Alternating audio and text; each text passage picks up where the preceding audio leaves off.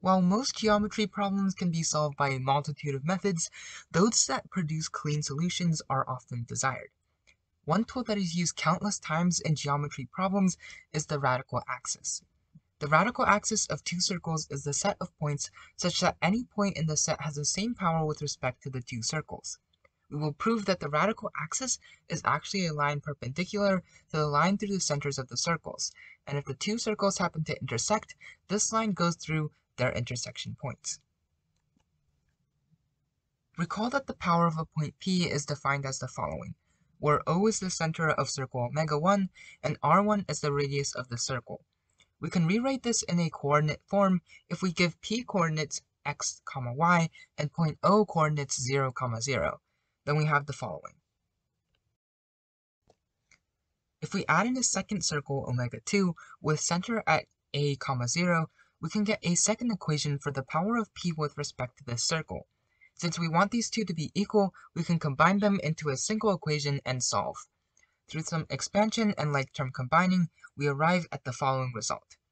Since only a single value of x satisfies this equation, and y has no restrictions, this is just a straight line perpendicular to the x-axis.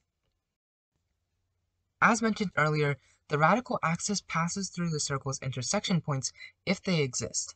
This is the case because the intersection points have the same power with respect to the two circles. In particular, that power is 0.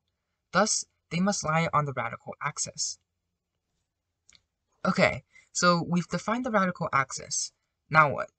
It turns out that the radical axis has an interesting property that we can utilize. Take a look at this configuration. Notice that the radical axes of the circles are concurrent, and this is no coincidence. The intersection of these radical axes is called the radical center. We can prove this easily. Let P be the intersection of two of these radical axes. Then P has the same power to these two circles, and similarly for these two circles. But wait. That also means P has the same power to these two circles, so it lies on the radical axis as well. Our proof is complete, but we just need to check one more case. If the circle's centers are collinear, then all the radical axes are parallel, and so the radical center lies at infinity. Make sure to pay attention to this case, as in certain geometry problems, this case may need to be solved separately. Let's take a look at an application of the radical center. Let ABC be a triangle. Prove the circumcenter exists. That is, a point exists that is equidistant from points A, B, and C. Though there don't seem to be any circles anywhere, so how does the radical axis come into all of this?